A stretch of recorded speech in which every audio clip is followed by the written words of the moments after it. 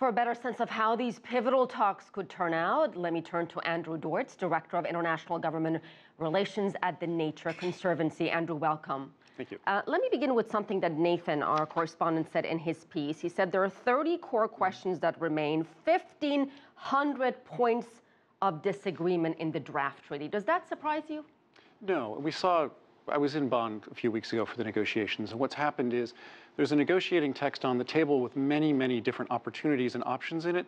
That'll get streamlined pretty quickly down to a core set of elements to be negotiated over the 2 weeks of Paris coming up. At this point, do the disagreements seem too wide to reach any kind of consensus? Let me tell you a little joke about it as a former negotiator myself, is that the negotiators will fill the space provided for them. So if we allow them 2 weeks, there's enough time to get to an agreement on the core issues and actually come out of Paris with a successful agreement to help keep the world on a trajectory to stay below 2 degrees of total warming. So how do you define a successful summit? Well, there are a couple of things we need. First, we need a set of ambitious emissions reduction commitments. Unfortunately, those are already on the table. We know how much the world is committed to, and there are now 150 countries that have made commitments to reduce emissions. But those aren't going to be enough to keep the world safe and deal with climate change. So the next key thing we really need in the agreement is for a process for countries to come back to the table every 5 years or so and ratchet up those commitments over time until we actually can solve the problem. So you're saying basically actions here speak louder than words.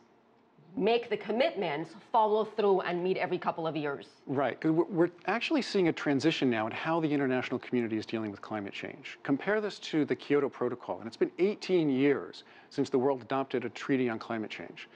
In the old model, the countries would agree on an emissions reduction commitment or a target, and then go home and try and figure out how to implement that. That was a top-down approach. This time around, we have a bottom-up approach where countries have already made their commitments to what they think they can implement at home and put in place those policies and measures at home, and then tell the international community, this is our best pledge. Now we'll keep coming back and review those pledges and keep ratcheting them up over time. So it's a process different than it was in Kyoto, but that didn't work out so well. So hopefully this new process is actually going to get us to where we need to be. Andrew, what about money? Money talks, and a lot of these developing countries want help from the richer countries. Are they going to get it? And how much of an obstacle is this going to be? These countries want help and they need help. Several years ago in Copenhagen, the developed countries committed to put about $100 billion a year on the table by 2020 to help developing countries. And everyone knew at the time, even that wasn't going to be enough. The latest estimate is that today, in 2014, countries are giving about $62 billion a year. So we're scaling up to that commitment of $100 billion by 2020. That's not going to be enough. So one of the questions for Paris is, can developed countries commit more? One of the exciting things, though, is it's not just the developed countries anymore. China has now become a climate donor. And when President Xi was in Washington a few weeks ago, he committed to about $3 billion a year, or $3 billion in climate aid. But even more important than that, it's not just the hundreds of billions of dollars in foreign aid to developing countries that are going to solve the problem. The real challenge is the trillions of dollars of investment in infrastructure and energy that the private sector is going to move in the next several decades that are going to solve the problem. And you brought up China, and I want to put up a full screen or graphics that we have to really show China's commitment as the world's largest emitter of greenhouse gases. As you mentioned, President Xi has really made this big commitment, working to reach its emission peak before a 2030 deadline, reducing its carbon dioxide emissions per unit of GDP by 60 to 65% by 2030 from 2005 levels, increasing the share of non-fossil fuels in its primary energy consumption to about 20% by 2030, and as you mentioned, pledging $3 billion to help developing countries combat climate change. These are pretty remarkable.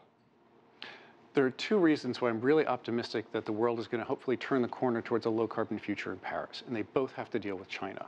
Number one is that in Copenhagen several years ago, China and the US were at odds about how to solve the world's climate problem. Today, cooperation on climate change is absolutely central to the bilateral relationship between China at the level of the presidents. There's a sense of unity that the two biggest carbon emitters and the two largest economies are actually leading. The other reason I'm really excited is that China has these new targets, and we're starting to see the private sector respond. So within the last few weeks, a number of major banks have made big commitments, about hundreds of billions of dollars, that they're going to make available for investment in renewable energy. They're not doing that to be nice guys. They're doing that because they see market opportunities in China that's being driven by the policy framework emerging in China's 5-year plan. So policy is working and investment is following. Andrew Deutz, I hope you come back and talk to us once the conference gets underway. Thank you so much for your time. My pleasure. Thank you.